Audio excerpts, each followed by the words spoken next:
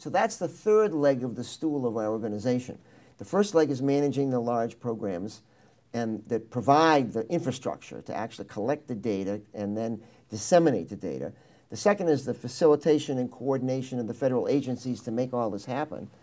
But the third is basically going to the Hill and to the administration and to get them to understand what the issues are and move them up on the priority list. I mean, for instance, President Obama's National Ocean Policy, which he signed in the law 2 years ago, that was something that we pushed very hard for, but from the point of view of science being the foundation of the policy.